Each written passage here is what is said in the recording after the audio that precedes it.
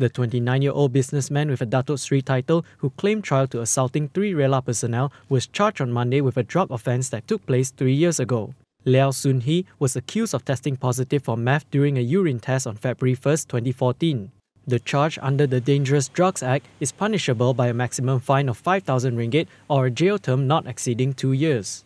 Magistrate Namira Hanum Muhammad Albaki fixed bail at 2,000 ringgit with one surety and fixed December 4 for mention.